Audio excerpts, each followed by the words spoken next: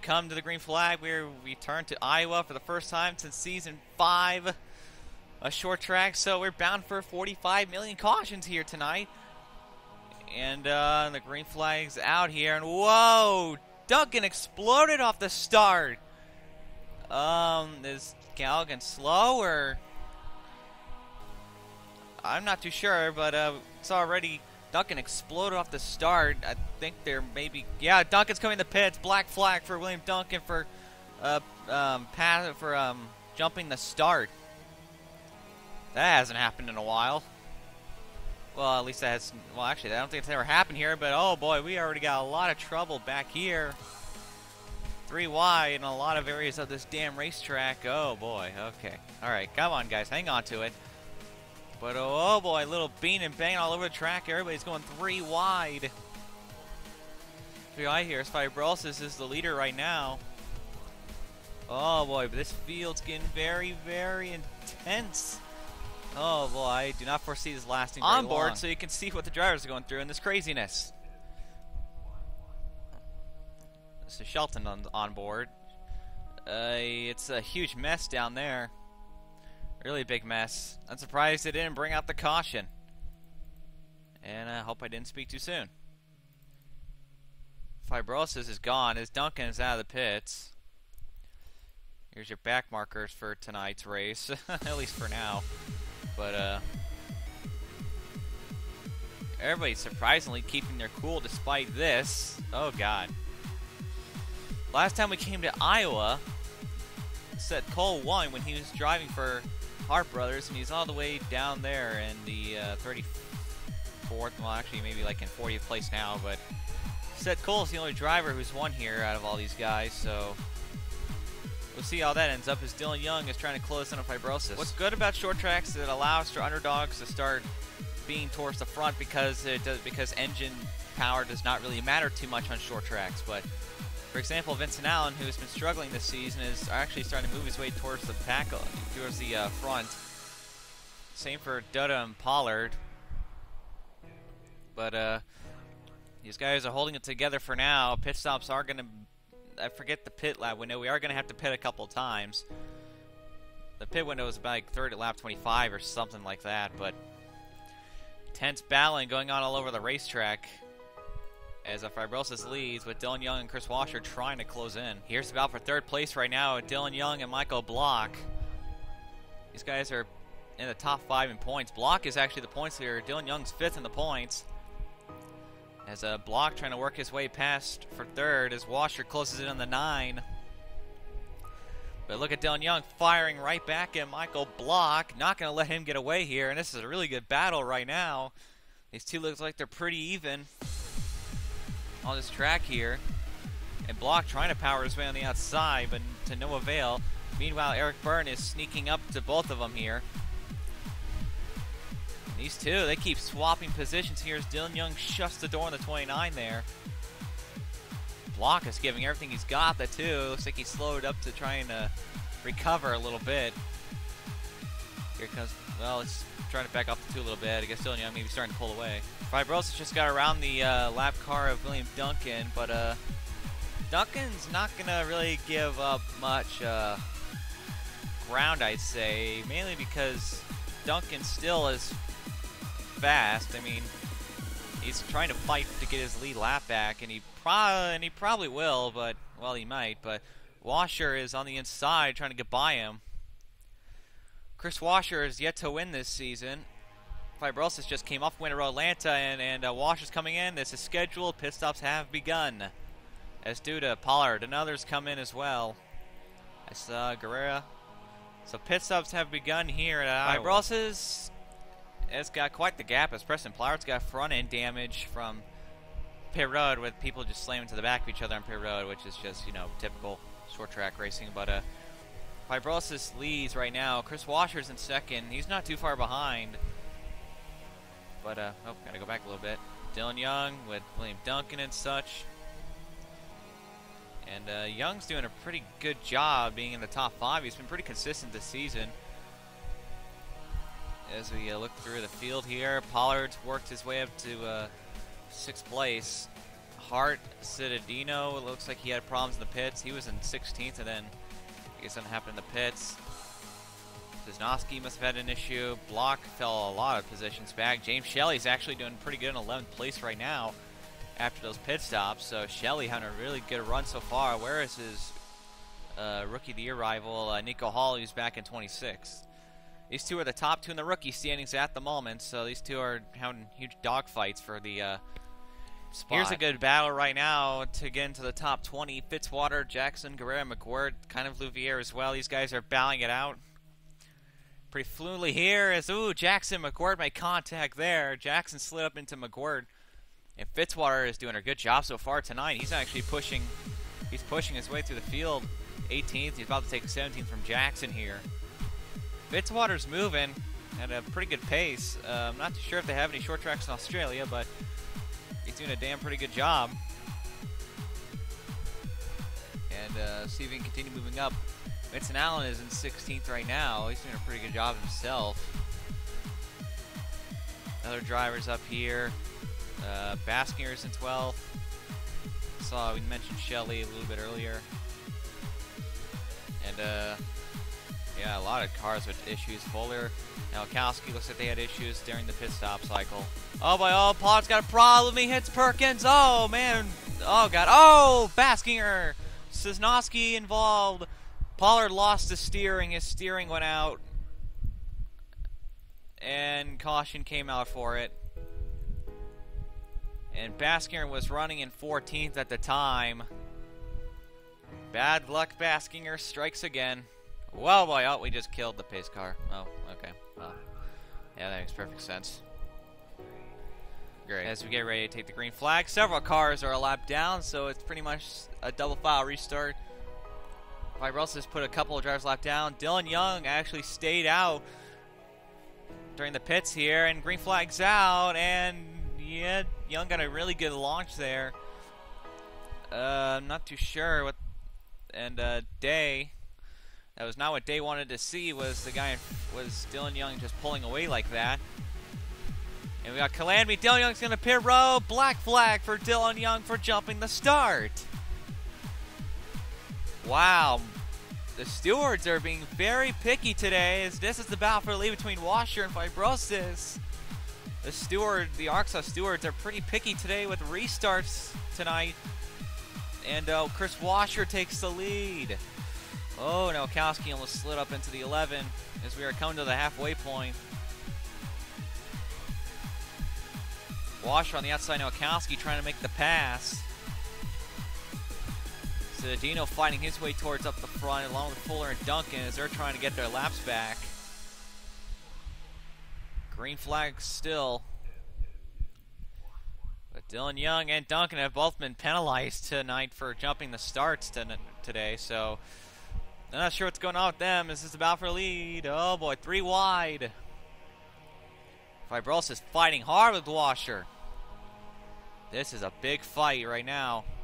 And this is hard. It's hard to look away. It's hard to look away from this. Look at Fibrosis make it 3 wide in between the two slow cars.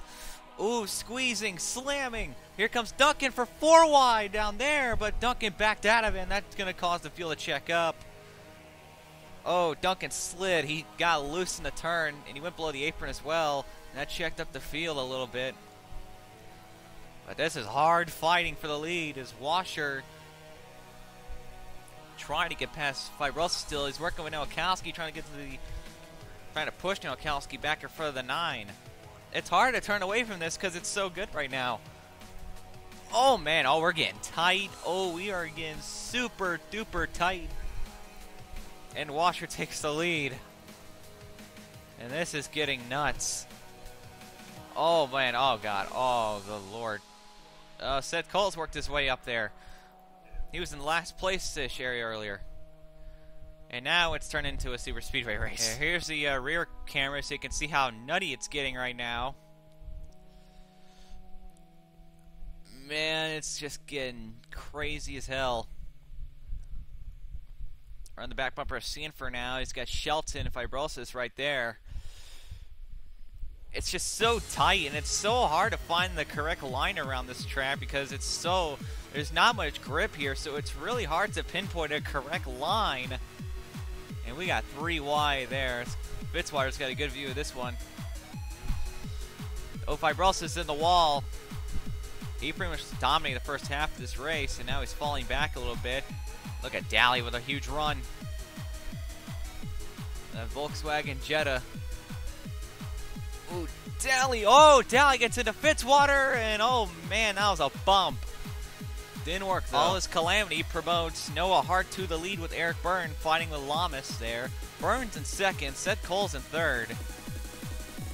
Seth Cole, he won here back in season 5, and it's the only time we ever ran this track beforehand. So Seth Cole's got a pretty good advantage because he's won here before, so he kind of knows what he's doing. And I'm trying to remember, the last time we came here, I think we did have some sort of a 10-lap dash or something like that. And this race has been pretty crazy so far. I mean, it's been pretty entertaining.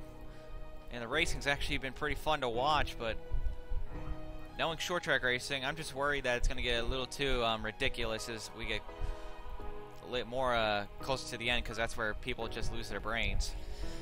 Several cars are coming in for pit stops here. Shelton's one of them here, and oh boy, oh, there goes Alex Allen. Rogers around. Cavanero went upside down for a moment there. Shelton's around. And Alex Allen was in 12th at the time. And caution flies during pit stops. Great. All right, let's take a look, see what happened here. Cavanero and Shelton were just overdoing that. They turned to pit road, and they made contact. Cavanero went up and over. Rogers, Alex Allen got involved. Shelton didn't really get much damage, but she's going to lose some spots because of it. As we head back to the green flag, Chris Washer is the leader. And we'll see what happens here. Washer, everybody on the inside is 1 lap down. Citadino's also a lap down as he exploded off the start here. Citadino running for life. Right now as Cavanero checks up the inside lane of the field. Washer comes in at turn number 2 as the leader. Noah Hart right there to try and challenge. Hart fighting really hard to try and get past that 11 car.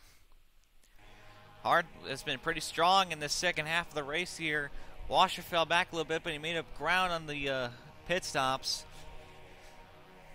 And Noah Hart checks out into the lead. Hart's fighting really hard right now. McGuirt, McGuirt's actually doing pretty well. He's in the top 5 right now. We saw McGuirt battling with a couple of others earlier, like Louvier, and now he's up to 3rd place. So good job to McGuirt. Vincent Allen, Jacob Anthony, both little underdogs are having great days tonight here at Iowa. And Anthony's bumping that 87, trying to get around him. Vincent Allen's season has just been less than bad. It's been horrible. Same for his uncle. Both the Allen guys have just been struggling horribly this season so far. And look at McGuirt dive straight down into his teammate of Noah Hart here. McGuirt's fighting extremely hard for 2nd place. Here comes Nick Mesa out of nowhere. It's Noah Hart's jerk-off friends. They're all fighting each other. Oh, man. But while that's happening, Vincent Allen trying to get up to his teammate of William Duncan to try and probably work together with him. But Anthony's saying, screw that, and just trying to get him out of the way. A little bit of nudges and such. But, I mean, we got less than 20 laps to go right now, so honestly the time to charge is now. As Washer is pulling away a little bit, as Mace is trying to close in. But this is just one huge problem as Anthony's trying to deal with William Duncan here. Oh man, but Duncan is just sticking his nose where it shouldn't go right now, especially this late in the race. But Anthony's fighting really hard still down there on the bottom. And he will take 3rd. Well, actually 4th. Here comes Mace down there on the bottom, trying to, he's caught Chris Washer now as we are coming to 10 laps to go here. Mace fighting with Washer here. Jacob Anthony coming here to swoop up the pieces. Anthony pushing the back of the 77, trying to get him loose and going fast to the corner that he wants to go. Anthony gave that 77 a bump, and Anthony goes for the lead. Jacob Anthony hasn't won since Season 7. He could do it tonight, but he may have timed too early because here comes Washer and Mace down there on the bottom. Oh, Mace's car is handling a little bit better than that 10 car is. Anthony just wheeled that car all the way to first. But here we go, pit stops here, and oh boy, oh trouble! Anthony and Washer gives the 10 a huge shove off the track as pit stops begin. Caution's out, Anthony's upside down. Vincent Allen's involved. Charles Sanford, we got a huge problem up here. Further up, oh boy, DeMax is blowing up in the 92. And with 10 laps to go, a huge calamity. Duncan's got damage. McWhird, he's got damage as well. That car is not handling like it used to be. Oh, man. Oh, man. Did something happen between those two? Because I don't think those two are happy with each other right now. But huge problems here at Iowa. I don't know what the heck just happened. Take a look and see what happened here. Let's actually slow-mo it. See, Anthony he cuts down all the way into pit lane. And I think he overshoots the turn to pit road here, and he's on the apron. He slides in the apron. Washer's going a lot faster than he was, and Washer just plows right into the 10. And that's going to cause Anthony to just get smacked by William Duncan. And Anthony goes hard into the wall. That car is turned to junk there. And then this is where Vincent Allen's going to get involved here. Allen had nowhere to go and just slams into the 10, and that 10 car just went into the air. Louviere slid into the 47. McWhird plowed was just fighting his way through that. DeMax, that's where he blew up because he got into the 87 there. And Lamas just parked the car right there to try and avoid those guys. And then something happens further up ahead with Perkins. Something happened here. You saw DeMax. Yeah, everybody's cutting down to try and avoid. Yeah, there was an accident further up. Oh, yeah.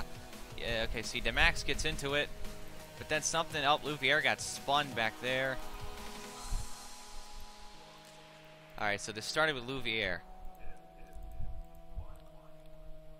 Alright, so Louviere, we saw him sideswipe into the 87 a little bit here. Okay, so Louviere he spins around because of it, and then knocks Cittadino around. Louviere spun right in front of a huge pack of cars. Block got a piece of it. McWhird got a piece of it. And then Tross, everybody's just plowing into the back of each other. There wasn't really much anywhere it had to go. And it was just a huge pileup in that turn.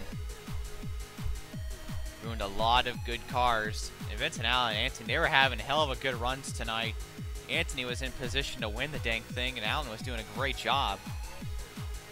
Sad to see that. Alright, at the flag, it's going to be a 7-lap fight for the win. Seth Cole is the leader. His teammate, Nico Hall, out of nowhere. Some of these guys in the front were the ones that did not pit. So Seth Cole, Nico Hall, Nick Smith, Charles Sanford, Cavanero, well, not Cavanero, but Jackson, Washer, and Mace. Hart, for God's sakes. But, oh, Seth Cole's got a problem. He's going to pit road. No, he's not. What is Seth Cole doing? What the heck just happened? Seth Cole is that car is broken. Something broke in the car. And that car is not going. That car is not going. That car is not going. Seth Cole is stopped in the middle of the track, and that's going to bring the caution right back out. And that's going to promote Nico Hall to the lead. What the heck? Oh, God. Oh, God. Oh, Nick Smith. He's not happy with that 4. I wonder if something happened. Man. Well, that just happened.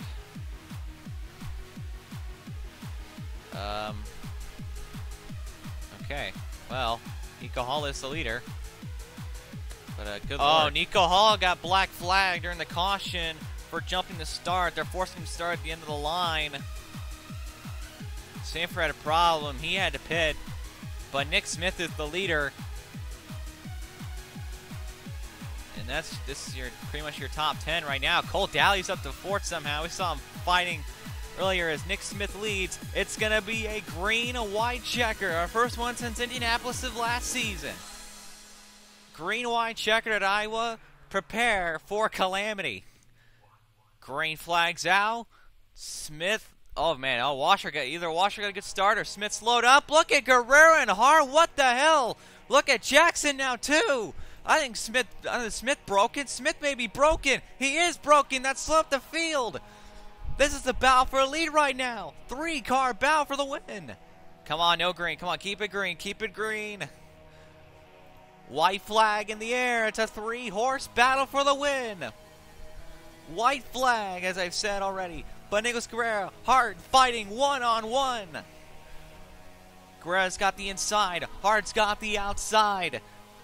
Guerrero's faster in the bottom lane. Coming off turn number 4, Nicholas Guerrero will win here at Iowa. Hart 2nd, Jackson 3rd. What the heck just happened? I have no idea. That was a huge calamity. Oh, we got problems after the flag. Nowakowski spun. I think, uh-oh. That's not good. Nicholas Guerrero is your winner. What the heck? Alright, so we're looking to see what happened between Lamas and Nowakowski after the flag. Nowakowski comes down, but Lamas just turned him straight into the wall. I wonder if something happened between them on the restart. Wherever it was, we didn't get footage of it, but, I don't know, but I'm really curious to see what happened on that green white checkered here. But I don't think anything really happened between those two. No, I think Lamas was just angry or frustrated or something, so he just turned Nowakowski, or Nowakowski just turned himself. But Nicholas Guerrero is your winner here today at Iowa. And again,